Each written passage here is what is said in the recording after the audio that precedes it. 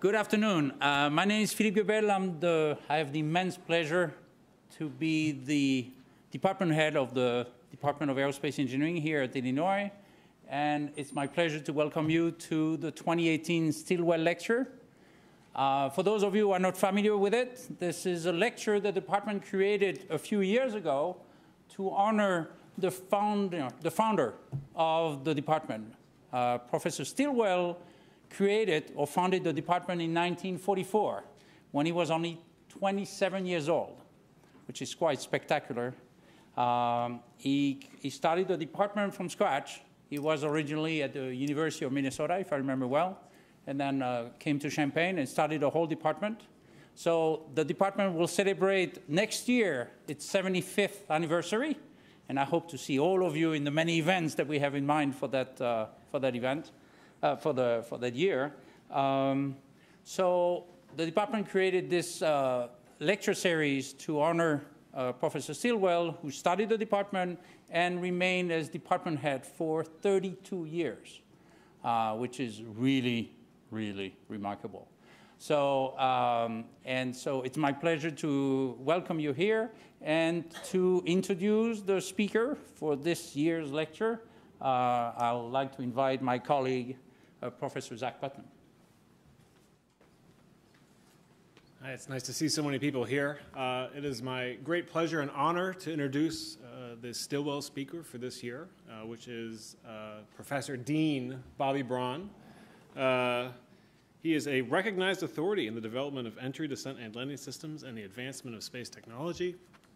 He is currently the Dean of the College of Engineering at the University of Colorado Boulder, where he is also a professor in aerospace engineering sciences.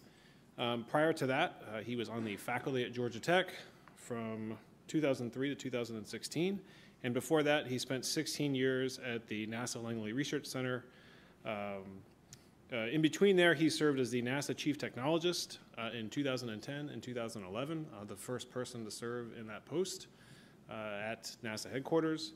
He is also a member of the National Academy of Engineering, Vice Chair of the National Academy Space Studies Board, and a Fellow of the AAA and AAS, and the author or co-author of over 300 technical publications in atmospheric flight dynamics, planetary exploration, design optimization, and systems engineering. So let's give Dr. Braun a warm welcome. I'm looking forward to his talk. Thank you all too.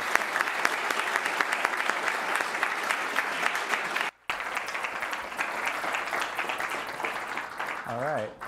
Can you hear me okay? Yeah, great, great. First of all, thank you for being here, and thank you for the warm welcome both just now and throughout the day. I've got to say, I've been on the campus before, but I had the chance to walk around and talk to folks in the department today, and yeah, you guys are doing big things here, and the department is clearly on the rise. The faculty that you've been hiring and the students that I got to meet today are just exceptional. So I just appreciate the opportunity to get to interact with so many people. I also appreciate the opportunity to get a chance to talk to you about my professional passion, which is entry, descent, and landing. It's one of these areas that, when I started, actually when I was younger than actually many of the people here in the room today, I knew I wanted to do entry, descent, and landing, but I didn't know what it was called, because back then they just didn't have a term for it. When I was a young kid, growing up in Maryland, I actually watched from outside the control room as they landed the Viking 1 spacecraft on Mars in July of 1976. And it was like a Super Bowl moment for me as a kid, something I always remember. And I remember thinking back then, I was like 11 years old, I remember thinking, that's something I'd like to do one day. And then, of course, like most kids, I went on to have other dreams. I thought I'd be a professional football player, but that didn't work out so well. I'm not sure why. I mean, I could have made it, right? I thought about, playing guitar in a rock band, and, I just didn't have the talent for that. So eventually I got back into engineering, actually at Penn State, a large public university like this one. Went into aerospace engineering and was fortunately hired into NASA right out of my bachelor's degree into a place where they were looking for people to figure out how to land big things on Mars. That was actually the first job I was given at NASA. And so I started working on that job, and then eventually these folks came to my office one day, and they said, you know, I know you're working on how to land people on Mars, but we've got this little robot we want to land on the surface of Mars. No one's landed on the surface in 20 years. Can you come help us figure out how to do that? And of course, these folks are from the Jet Propulsion Laboratory. I was thrilled to be part of that team, and so I joined the Mars Pathfinder team and worked in the development of the entry, descent, and landing system. This was a system that included, you know, an aeroshell, you know, to slow down hypersonically, a supersonic disc gap band parachute, and then airbags to actually cushion the, you know, retro rockets, and then airbags to actually cushion the final descent. And I built the simulation that was used, you know, to design this system and to actually fly it through space. I don't know, how many of you saw them land Curiosity at JPL back in 2012? You might remember that. So you saw there were like hundreds of people in the control room. They all had matching shirts, and you know, they were fancy consoles. There were actually 4 of us, a total of 4, that navigated this spacecraft from launch all the way to the surface of Mars. And so it was a tremendous learning opportunity for me and the others on that team. It was marvelously successful. We all kind of thought it would be, but we had really no idea if it would be.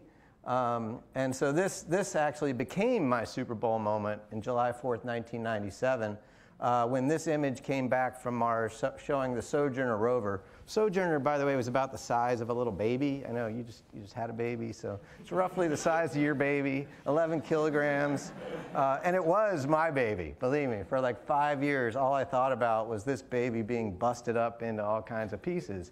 And so to see that image, you know, there it is on the surface of Mars, it was just, you know, the most amazing moment. And coming out of Mars Pathfinder, they actually created something that didn't exist when I was your age. They created the Mars Exploration Program. And it's a robotic program that has continually sent landers and orbiters to Mars in various opportunities so that we could learn about, you know, Mars from a scientific basis and prepare to one day send humans to Mars. And these are the missions that are currently in existence. To some extent or not, you know, Opportunity is having some trouble right now. But these are the missions that are currently in existence or have it just completed on Mars, all the way on the left there. And we, of course, have missions in development. We have the MAVEN mission in 2013 that's in existence. We have InSight that's on the way. And we have the Mars 2020 rover that's being prepped now for launch to go to Mars. Mars 2020 is a little bit bigger, but basically the same as the Mars Science Laboratory. It's going to be more capable scientifically, and it's going to land more precisely, but it's going to use the same kind of approach when it launches in 2020 and lands in 2021. So if you start with Pathfinder and you go through the current day, once MSL landed back in 2012, that was about 20 years for me working on these Mars landings. And I've had the opportunity in those 20 years, not including these missions, which haven't happened yet, I've had the opportunity in those 20 years to work on 6 Mars landings. And you know, when I was a kid watching that Viking mission, I never would have guessed that that would have been the case for me. You know, I thought maybe like, you know, when I'm 50 or 60, if I work hard, I'll eventually get to land one thing on Mars. But to get to work on 6, by the way, 5 of them were successful, just so you know, not all of them were successful, which is also a key tenet of engineering, right? If you're pushing the edge, if you're going after cutting edge things, not all of you are going to be successful in everything you try. And that's okay. For me, the second landing was not successful, but I didn't stop, and I was part of more. You know, and so 5 of those 6 are successful. And the one that you're probably most familiar with is the Mars Science Laboratory that landed in August of 2012. You know, it was an amazing event. It was very different than the Mars Pathfinder or the Mars Exploration Rover landings. You know, those were much smaller rovers being taken to different types of terrain. This was a rover roughly the size of a small car that had to be landed very gently because of the mass and the energy associated with that landing. So, of course, it had a hypersonic phase. That's what we call entry. It had a supersonic phase that starts with a supersonic disc gap band parachute and then decelerates quickly into subsonic conditions. It then, in this case, the descent stage was released from the back shell, and the rover and the descent stage came down propulsively until it entered the sky crane phase, which was the final phase of landing. And of course, you know from the videos and from watching it real that we set this rover down at less than 0.75 centimeters per second of vertical velocity. So very, very gently at the end of the mission. This was a phenomenal event. It was actually, because the internet had come of age, this was a worldwide, generational event. I can go anywhere and talk about Mars, and almost everybody I talk to remembers this day, even though it was, 6 years ago now, right? It's hard to believe that it was 6 years ago. So as I was saying, Mars Science Laboratory is the last successful landing, and we have one on the way right now, InSight. It's going to be a smaller mission, but it's on the way right now. MSL, in terms of bigger and better missions, was the last in the series that started really with Pathfinder, because it's a whole new generation of people that were doing things relative to Viking back in the 70s. And prior to MSL, there had been, if you include Viking, the 2 Viking landers, there had been 6 successful robotic landings on Mars. The thing is, they all went to the low elevation sites on Mars, right? You see this? This is a map, basically a percent surface area versus surface elevation here on the x-axis. This is negative surface elevation. So if there were a sea level on Mars, this would be it, right? And we're going below sea level is where we're basically landing on Mars. Anybody know why that is? This is an engineering class, right? Yeah. Flat is good, but that's not really why we want to go low. Why do you think we want to go low?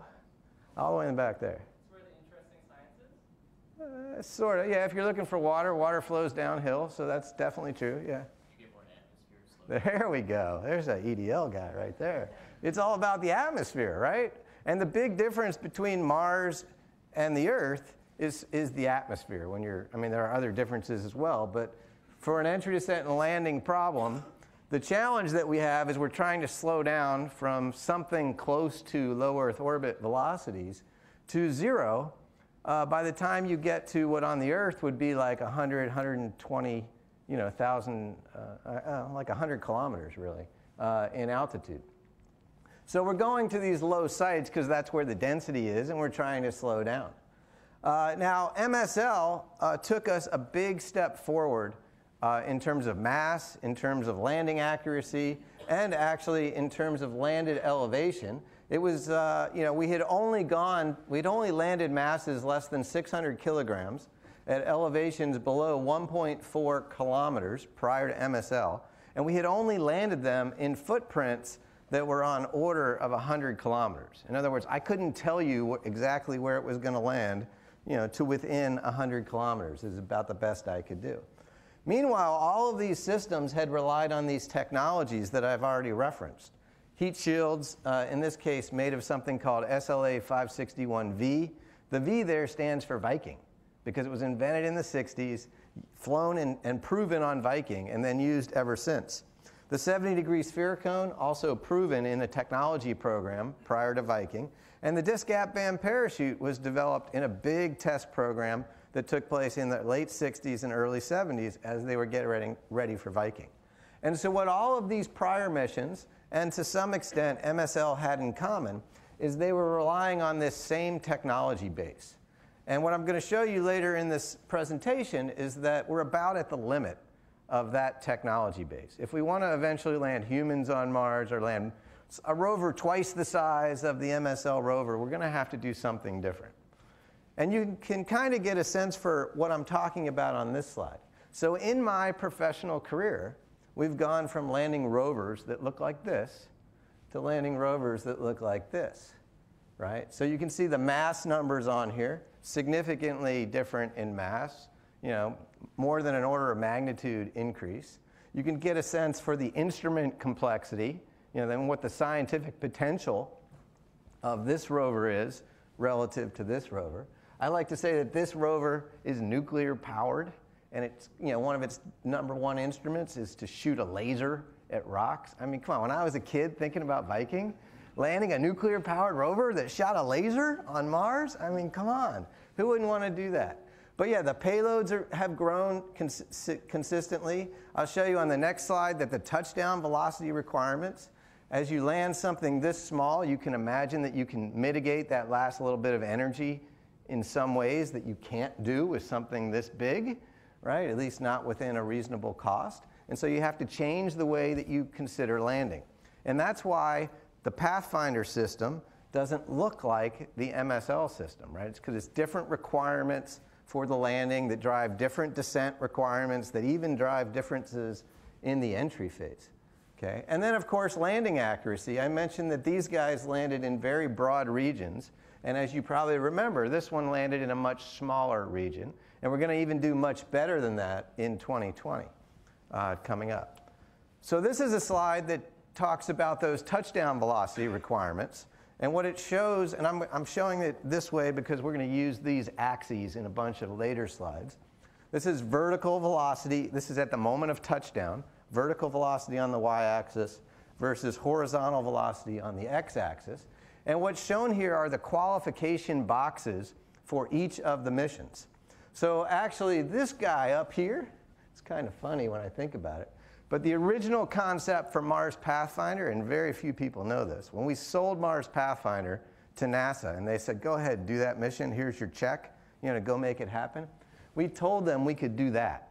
And that mission at the top there, that mission was an entry system with a parachute and an airbag. It was one system for entry, one system for descent, and one system for landing. About as simple of a system engineering challenge as you could come up with. The problem was we couldn't get our airbags to survive at 30 meters per second of vertical velocity. When we smashed them on the rocks at 30 meters per second, they ripped and tore, and we had all kinds of problems. So Mars Pathfinder had to go to this big ellipse down here. We had to reduce the vertical velocity, and when we did, we introduced more errors, actually, in the horizontal velocity, and that's why we added retro rockets, right, in our system. By the way, we added those retro rockets about a year before launch. There was no retro rockets in the system until after CDR, Critical Design Review. And we added them at that time, totally because we couldn't make that system work. So this is Mars Pathfinder, landing at something like 12 meters per second vertical velocity.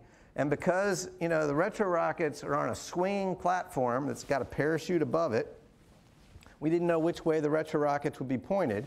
And so you could get a pretty large range in horizontal velocity. But we could prove on Earth that this system would work, and so we were able to launch Mars Pathfinder. Now, Mars exploration rovers, the next step up, this is a rover like the size of like those little electric cars that maybe if you have kid brothers or sisters at home that they drive around in the driveway, those battery-powered kind of cars, or maybe your kids have one. They need one. Well, so the Mars exploration rovers are about that size. And because they're higher in mass and they're bigger, those same airbags couldn't land them at this same horizontal velocity. So the big development effort on Mars exploration rovers was to shrink the horizontal velocity. And we did so by adding basically a poor man's terrain relative navigation system. So during the descent, we added a camera that would look at high contrast features, and those high contrast features are crater walls. And we would take, like 3 images is all we could take, compare them and get an estimate of our horizontal velocity. And then we added retro rockets, another set called tiers, transverse retro rockets. And depending on our horizontal velocity, we would command either a small firing of those additional retro rockets in this direction or this direction or this direction to make sure that our horizontal velocity was small as it could be. And that's what we did for MER. We qualified airbags for that system. But then when we went to land larger systems like MSL, we were already having all these troubles with airbags. And by the way, these systems are nothing compared to our 900 kilogram, Mars Science Laboratory. So basically, we had to come up with a whole new approach for Mars Science Laboratory. And because of its mass and where it was headed, because of the science it wanted to do, it had to land, as I was saying, at less than 0.75 meters per second in vertical velocity and less than about ½ meter per second in horizontal velocity. And that's where the Sky Crane was born. Now, the Sky Crane costs a lot more than MER or the Pathfinder system, but you can see right here, from an engineering point of view, what it's able to deliver in terms of landing requirements. And that's what makes that system, so functional. We also have made great improvements in that same 20 years in our ability to land accurately. Now, these ellipses don't actually exist all in one spot. I've moved them around on Mars. We landed on all different places on Mars.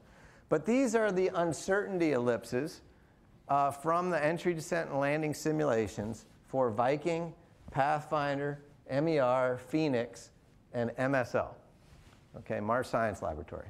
And I've superimposed them all down on Gusev Crater, which is where the Mars Science Laboratory landed. Now, these improvements, all the way to MER and to Phoenix, all of those systems flew ballistically. They flew without lift, drag only to slow us down in the hypersonic phase. The big change on the Mars Science Laboratory is we flew with an offset center of gravity, so we had a symmetric shape that generated a lift vector, and then we had an onboard control system that could orient that lift vector autonomously as it's descending through the Mars atmosphere, could orient that lift vector up or down or left or right to kind of control this error. And that's how we went from something on the order of 100 kilometers to something on the order of 20 kilometers in major axis error. That was, by the way, something that we had been proposing for years. We knew, actually they did it on Apollo, right? They did it on Gemini. We did it on the space shuttle. So this wasn't a new development. It was new for Mars. And MSL was the first time we flew an autonomous guidance algorithm at Mars. But this algorithm was very similar to algorithms that we had flown hypersonically in the past. In fact, this over here, this portion of the slide, is from a technology roadmap that a group of us created back in the 1990s on how we would eventually land within a football field on Mars. And you can see that we wanted to do autonomous aero maneuvering. This is what they did on MSL. And then we started talking about terrain matching, basically taking images of the terrain and flying terrain relative navigation to the ground. This is what we're going to do in a poor man's version, at least, on the Mars 2020 mission. And so we're going to greatly reduce our footprint down to on the order of a kilometer or a few hundred meters. We're going to let the system decide, as it's descending, which of several landing spots it should ultimately go to when we send Mars 2020 to the surface. And I can show you what that looks like from this slide. This is just a study of that effect. So this first plot here is showing the way we have done it, like for Mars Science Laboratory and other missions in the past, right? And this has an error of something like plus or minus 10 kilometers or 20 kilometers total in major axis.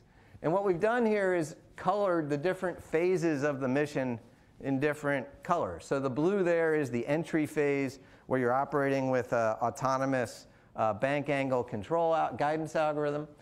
Then we have the parachute descent phase, which for MSL is just a parachute just coming down, right? So there's no control over this phase. And then in red here we have the propulsive descent phase. So you can kind of get a sense that a lot of the error is coming from that transition between entry and parachute descent phase, right?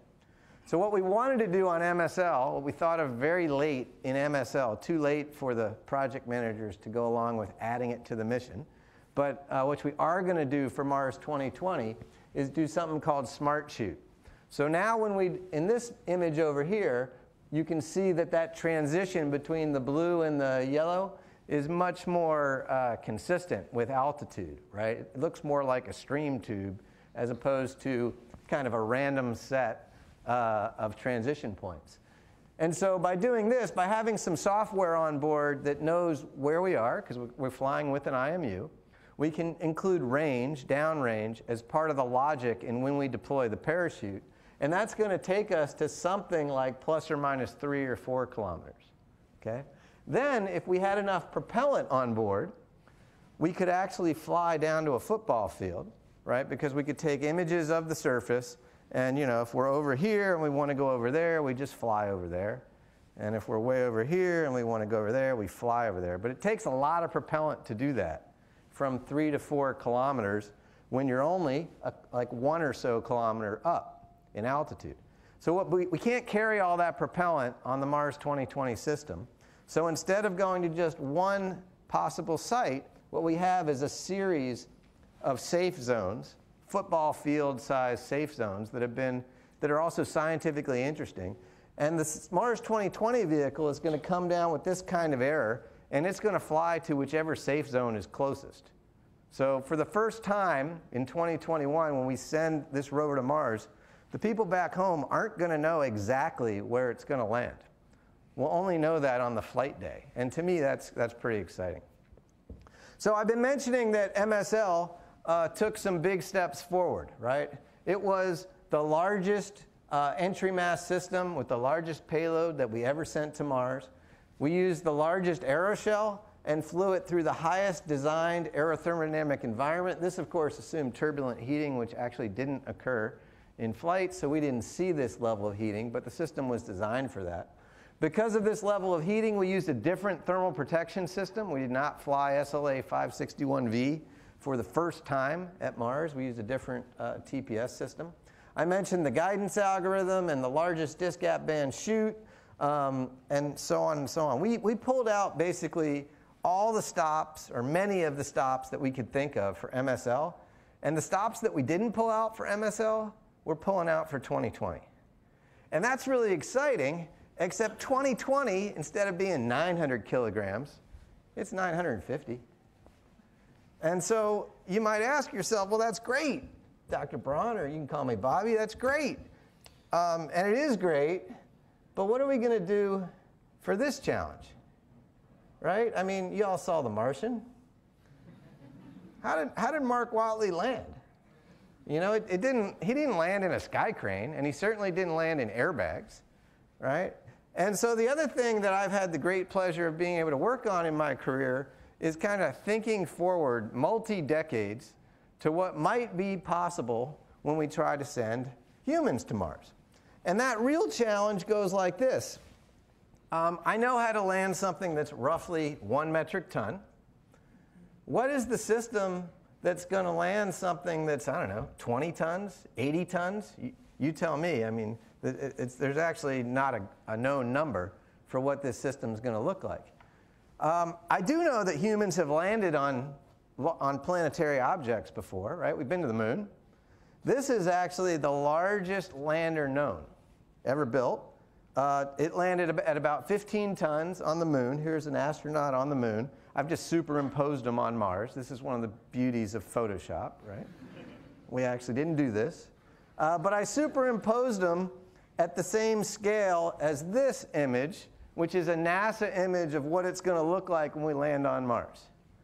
Check out these HABs, these landed elements, compared to the Lunar Excursion Module, which you can go look at in a museum and see how crazy big this thing is, compared to the little Sojourner rover, right, that you couldn't even see in this image, right?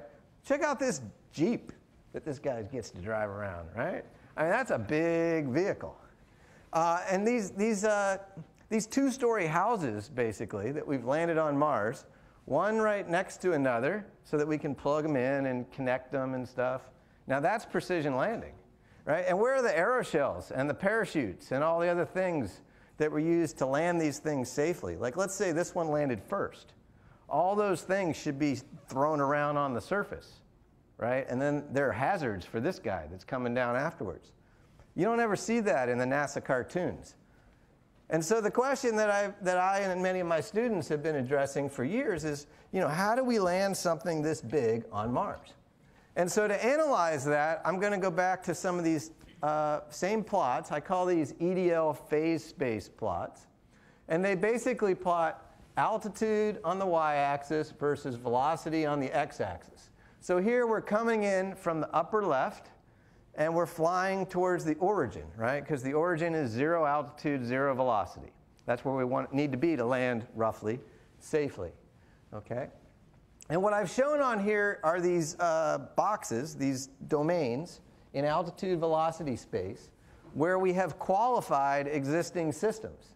So basically, there's a region in space where if you want to deploy a supersonic disc gap band parachute, you have to be in a certain density and a certain velocity, right? You can't deploy a parachute in space very well, right, as an example. And obviously it has to be at supersonic velocities and things like that because it's called a supersonic deployment. So this is our qualified supersonic parachute deployment region. This is our qualified subsonic deployment region, and this green guy is our subsonic propulsion region. And what I really want you to look at is the difference between Earth in the top and Mars in the bottom, right? Where's my guy who called out density? He's back there somewhere.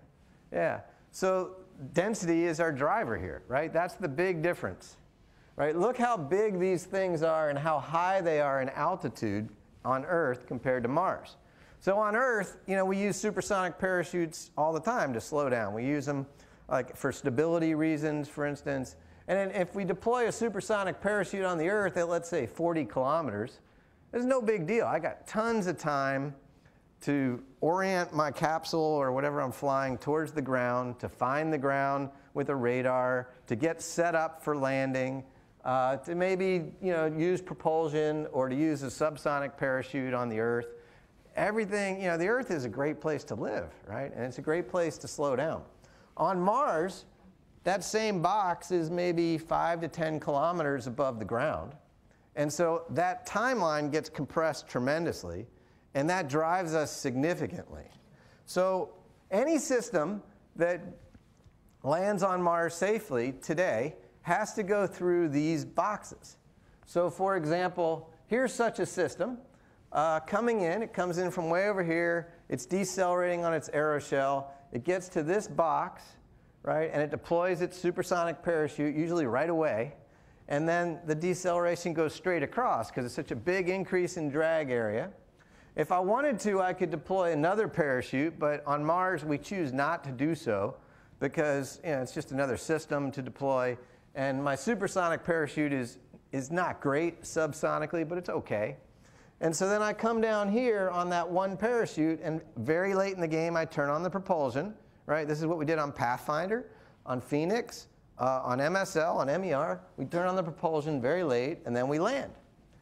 Well, what's interesting is if my parachute doesn't deploy, and I just continue with my aeroshell down to the ground, this is like Mach 1 on Mars. That thing's going to hit the ground supersonically. Like on Earth, you can at least, you know, be with me. You can imagine that you're going to be subsonic, at least, because of our thick atmosphere. And so all of our missions on Mars have to go through these regions as they go to the surface. In fact, I can plot them all for you. All of those different missions, different sizes. You know, some of them were ballistic, some were lifting. So here I have Viking, Pathfinder, the 2 MER missions, Phoenix and MSL. Mars 2020 is going to be very similar on this plot to MSL. And here they are decelerating from entry conditions through the hypersonic phase, going into supersonic flight around here, and then supersonic parachute deployments down to the surface. They all use propulsion at the end, right? All those missions do. Well, so what's the problem? We can just do that, right? Well, it turns out that as you try to stick more and more mass in the same size box, you have a challenge. So the ballistic coefficient goes up. And the ballistic coefficient is the ratio of inertial to drag forces. And so as you increase ballistic coefficient, you basically decelerate lower and lower in the atmosphere, okay? And so all of our systems so far have been in the ballistic coefficient of 60 to about 150 range. They're in this range. And that's why we're able to use these same technologies to get into this supersonic box and then to come across to this subsonic propulsion box. What do you think happens for this guy? He's waiting to deploy his parachute, and he's going to wait a long time, and he's going to hit the ground at Mach, I don't know, 1.5 or something, right? And so on Mars, there's something that I call the supersonic decelerator gap. And Rob Manning and I, Rob from JPL and I came up with this term back in like 2006 when we were looking at what was NASA's cartoon for how, they call it design reference mission, but I'll call it a cartoon, for how they're going to land humans on Mars. Because you'd see these kind of images. Here's their ellipse sled flying really nicely, hypersonically. And then you see those, the next page, you see those landers on the surface, plugged in, connected together. There's the Jeep. There's the guy ready to go, right? But they never told me how they got from here to here. And so I would ask the NASA guys that worked on that about that, and they would say, typical NASA fashion, they would say, engineering. And I'd be like, well, what kind of engineering? Is there some, electrical in there? I mean, is it mechanical? What kind of system allows me to skip the parachute? That's the only way we know how to slow down. And so basically my question was, how do we get from flying kind of sideways at a high angle of attack on a slender body vehicle hypersonically, how do we get from there to this? Subsonically, touching down at almost no speed vertically on exactly the spot that I'm looking for. And how do we go from there to there in like 90 seconds on Mars? Because it's not like the Earth. You only got 90 seconds. And in that 90 seconds, you have to slow down from Mach 5 to less than the speed of sound. You've got to get rid of your aeroshell. You've got to reorient from going, kind of horizontally to vertically. You've got to translate to your landing site because you're not going to drop all this stuff right on top of your landing site. You're going to want to do it over there and then maneuver over here to where you're going to want to live. And how do you do all that before hitting the ground when the ground is at roughly 100,000 feet here on the Earth, right? When the space shuttle was re-entering, and you all are old enough that you remember the space shuttle re-entering. So when the space shuttle was re-entering, did it stop as it passed through 100,000 feet? I mean, it was pretty much going hypersonically through 100,000 feet. It stopped at sea level, right? And we're missing all of that altitude. We're missing all of that density on Mars. And that's the real challenge. So NASA folks and many of my students over the years have studied this problem. And there are a number of technologies out there for how to solve this problem. There are ways, either in the supersonic domain or in the hypersonic domain, to solve this problem. You can imagine different systems instead of parachutes. You can imagine using propulsion, not just in the subsonic domain, but in the supersonic domain. You can imagine using more lift to extend that hypersonic flight longer without losing altitude. There are a couple of things you could do, and they're documented. Many of them are documented in this paper that Rob Manning and I wrote back in 2007. And then many of those technologies have since been studied by NASA or by university folks. So these are just a handful of the projects, for instance, that my research group, formerly at Georgia Tech and now at the University of Colorado Boulder, has been working with folks at NASA and with folks in industry that are focused on Mars exploration. And there are plenty of those folks out there, by the way. So I'm going to walk you through just a couple of these. I don't have time to go through 5 or 6 different technologies. I don't want to bore you with that, but I'll show you just a couple of the kinds of things that we've been working on. So one, you've heard me talk about this supersonic disc gap band parachute a few times. And it's actually a great system if you want to wait until Mach 2 to start slowing down. Parachutes don't do real well above Mach 2. They have something called area oscillation. There's a lot of dynamics. They tend to rip themselves apart, or there's also heating. And even though we've gotten better materials, deploying a parachute at Mach 3 or Mach 4 is not something that people want to do. But there are concepts for these things called inflatable aerodynamic decelerators. And this is an example of an attached inflatable aerodynamic decelerator. And these devices, because they're enclosed and because we have much better materials now than when they were originally conceived back in the 1960s, these things are quite feasible to construct. And they can be deployed at Mach 4, Mach 5, because you can design them to take the heating. And so you can go and increase your drag area by 50% or 100%, let's say at Mach 5. And then you can fly that thing all the way down to subsonic conditions. They don't do very well subsonically, much worse than a parachute subsonically. And so, but now all you got to do is design a subsonic parachute that's easy to test here on the Earth. And so you wouldn't have to go through that supersonic high altitude technology development program that they went through on Viking, if such a system existed. Now, a couple of my students have worked on this for a number of years, both at universities and then more recently at JPL. We did a study that showed that if we just took the MSL system and we added a supersonic inflatable aerodynamic decelerator, given the same volume, we could take 43% more mass to the same altitude point, and we would actually deploy that thing at a higher altitude, and so we'd have more time to find the ground. We could actually carry, half of that mass might end up being propellant, which means we could improve landing accuracy, or we could land at higher elevation sites, which is something that interests the science community. So this is something that we did a lot of work on. And then after we did analysis of this, the folks at JPL actually started building these things. And they built a number of test articles. This one happens to be, so they have a 4.5 meter diameter aeroshell that pops out with a 6 meter attached supersonic inflatable aerodynamic decelerator. So it's about a 60% increase in drag area in the supersonic domain relative to MSL. The thing's rigidized, so I'll show you a video in a second, but when it pops out, it just pops, and it's like almost fixed. And it was shown that we could operate that device around Mach 4 that would give us a lot of benefit. So let me see if I can, this part is boring. So basically, we built this device, we added it to this aeroshell, and we went out into the desert, fired rockets. So this is not it's not supersonic, but it's the right dynamic pressure and the right, and so we basically did a structural test of this device. First on the ground, it worked really well. And then we took this system up to high altitude off the coast of Hawaii. We flew a rocket and flew this system up over 100,000 feet, where we actually increased our speed up to Mach 5 propulsively. And then we used this system to slow us down from Mach 4 down to Mach 2, where we deployed actually a balloon, which is a trailing decelerator, and then a parachute. And both this device, the supersonic inflatable aerodynamic decelerator that was attached, and the balloon that was trailing, we actually did that test twice, and in both cases, they worked perfectly fine. Parachute did not, by the way, but that's a different story that I won't waste your time on. The other system that we've been heavily involved in is supersonic retropropulsion.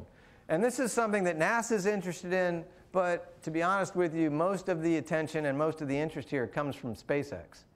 And this is something that I've been working on with SpaceX since about 2011. Now, as I mentioned, all previous U.S. Mars landers have landed with propulsion. They do so subsonically. But back in the 60s, they had the idea, instead of using parachute, why don't we just put more propellant on and start our engines in the supersonic domain? They didn't get very far with that because they couldn't prove it experimentally in the relevant environment conditions, in Mars-like conditions. You can imagine that there might be some instability issues associated with firing a rocket into an opposing supersonic free stream. You can imagine different angles of attack might have different kinds of performance, different thruster combinations at the extent or at the center of the system might have different performance. And so we did a lot of analysis of this starting back in like the 2005 timeframe. And then, as I said, in around 2011, SpaceX got interested in this problem as well.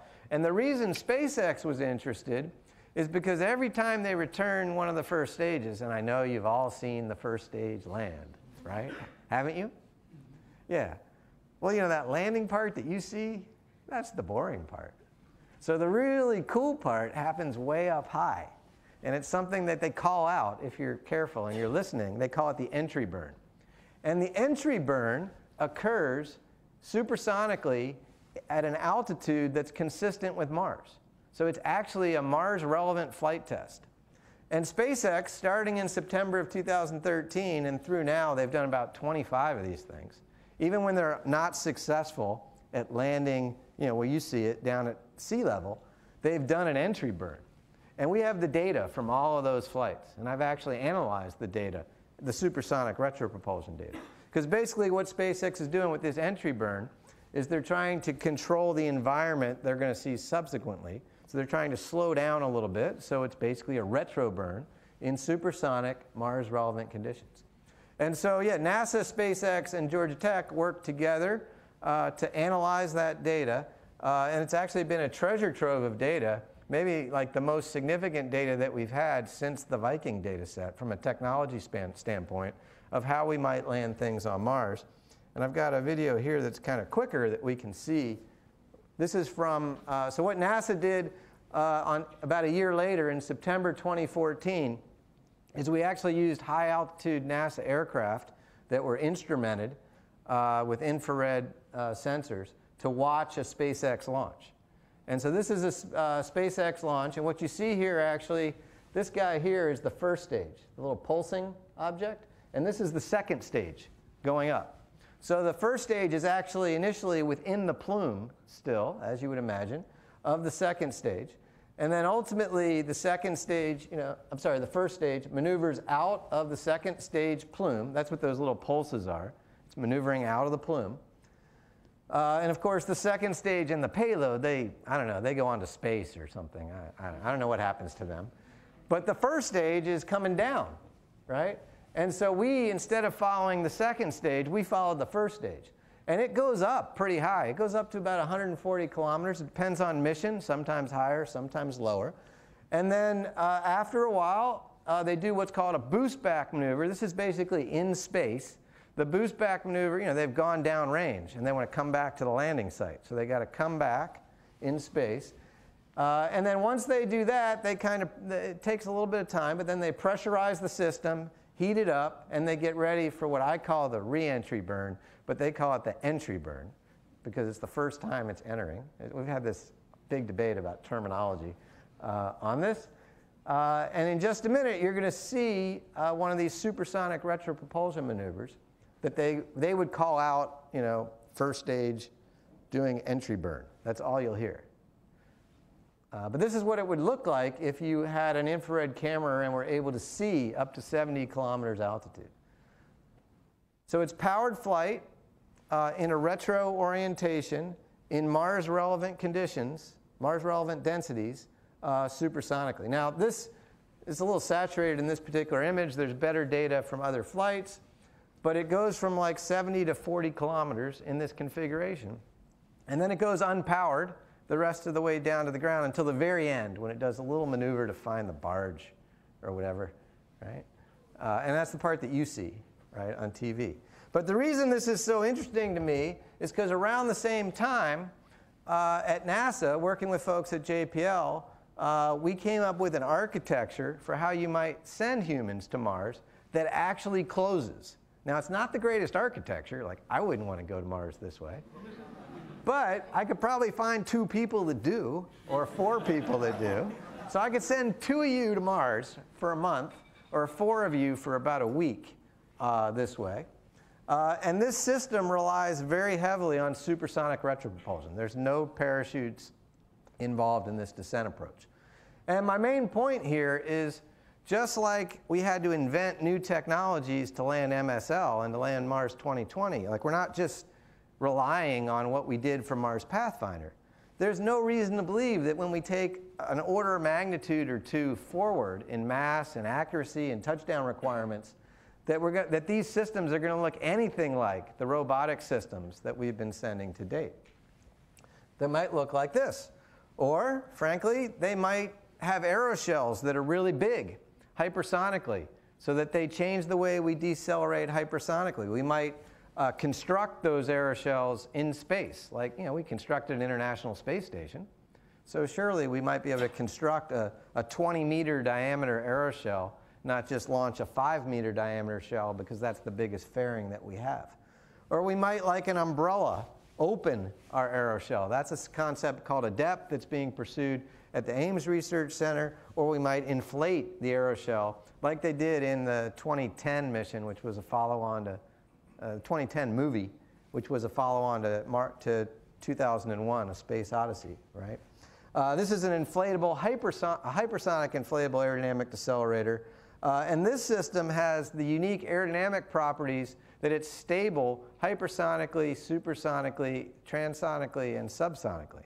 So in theory, I can fly this system all the way to the ground, unlike our current aeroshells, which is what this image is showing.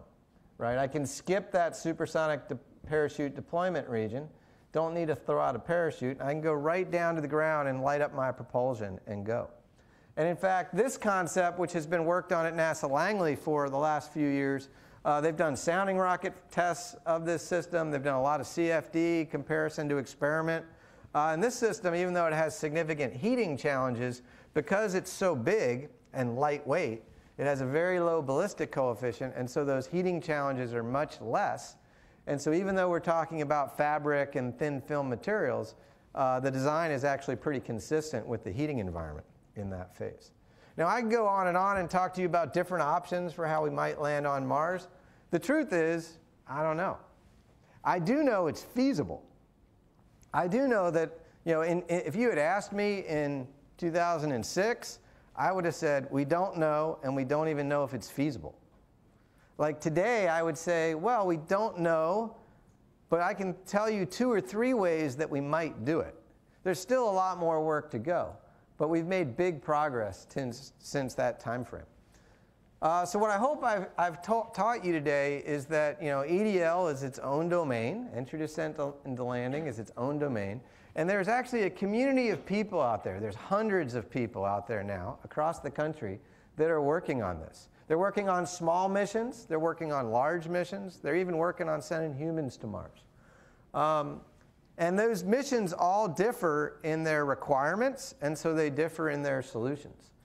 There's no reason to believe that the way we land humans on Mars, in some decade in the future, will be the same as the way we've landed robotic missions today, right? You're engineers. Certainly you can understand that argument.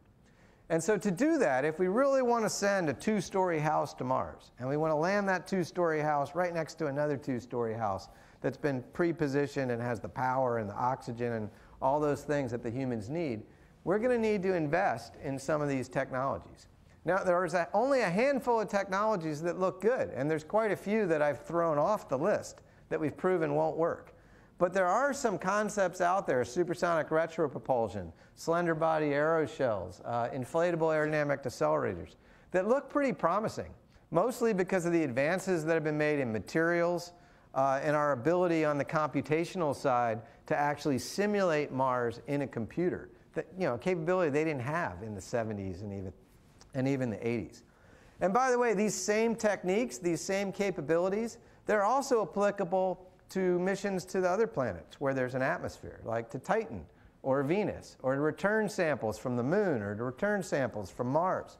And so these same people and these same capabilities, they're synergistic with the needs of a wide range of organizations, both government and commercial. I've been talking about big things, but it's certain, big things to Mars, but it's certainly true there's a ton of work going on right now in small sat missions that have a reentry component, or in rideshare missions, secondary payloads.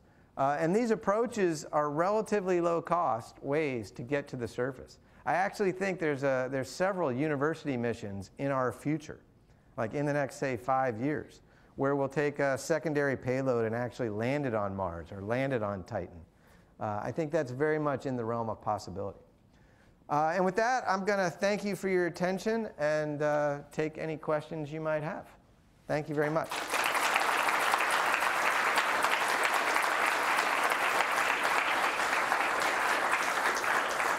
Thank you.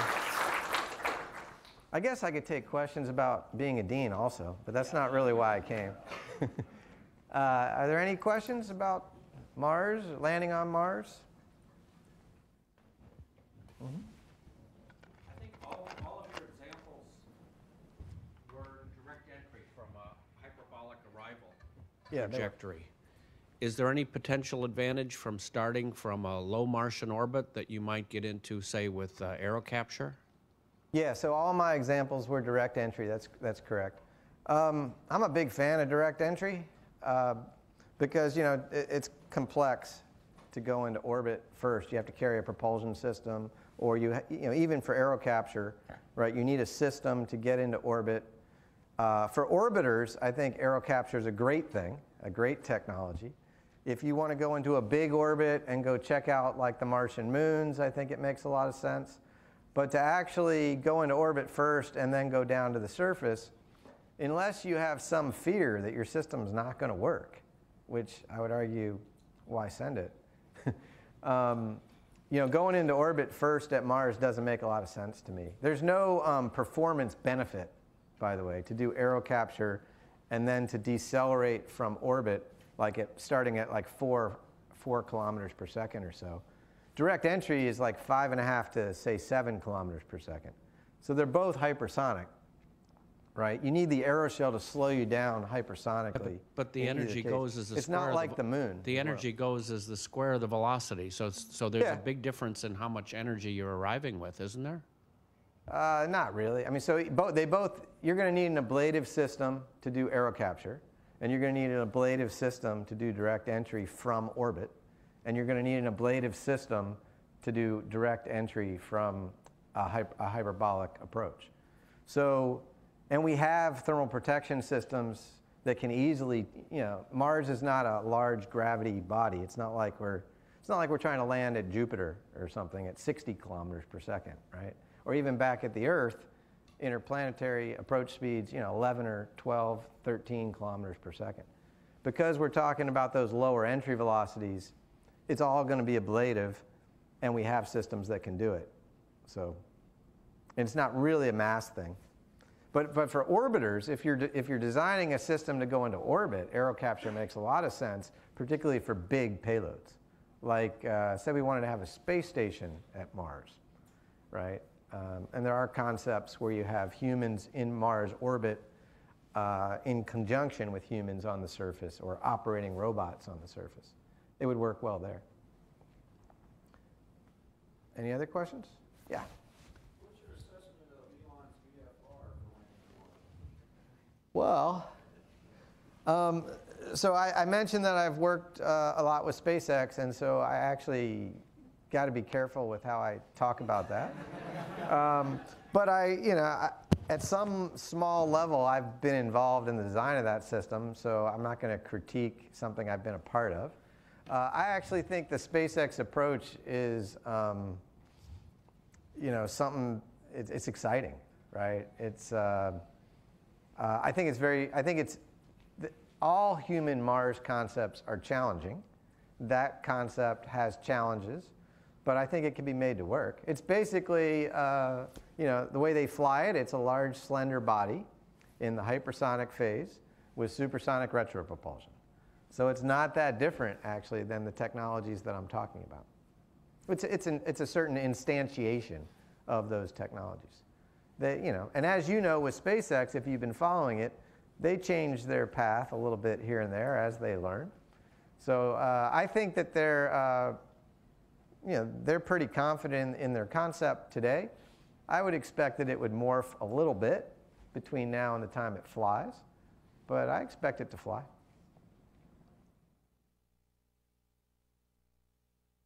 Yeah. Which of the projects that you have worked on has been the most challenging? Which of the projects that I've worked on has been most challenging? So I would say without a doubt, the Mars Polar Lander. So I mentioned that I've worked on 6 missions, and 5 of them were successful. Mars Polar Lander, which launched along with Mars Climate Orbiter in 1999, was not successful. It was my second mission. And many of us that worked on it had suspicions that it might not be successful during the development itself, but there was nothing we could do to stop the train, basically. We basically landed Mars Pathfinder. Mars Pathfinder cost about $250 million in those year dollars.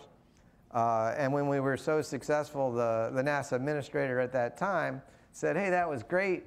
Go do 2 missions for the price of 1. And we were, I mentioned that there weren't very many Viking people around. There weren't. We were a bunch of young kids that had all just landed on Mars. And so we were like, yeah, we could do it. We could do 2 for the price of 1. So we started off on Mars Polar Lander for basically half the price. And it was a more complicated system than Mars Pathfinder. It was a propulsive landing, like they had done on Viking. And in order to meet the budget, we cut all kinds of testing. And that ended up being what was our Achilles heel in that project. Now, on the positive side, we all learned from that. And many of those lessons learned were applied to Mars exploration rovers, Spirit and Opportunity, to Phoenix, to MSL, and now to Mars 2020. So in some sense, it was a great thing. But going through that failure and the investigation afterwards and the congressional testimony, you know, that's no fun. That's no fun whatsoever. Sure. Yeah, I'll take a couple more, I guess. Yeah. Could you elaborate on the difference in footprint size for the different EDL methods? Yeah, so the footprint size largely comes down to two things, right? It comes down to how you fly hypersonically, and do you have any control authority when you get near the surface. So most of the error is in, you know, if you're not flying with any lift, almost all the error is just targeting, and because you're flying ballistically, you have no control authority.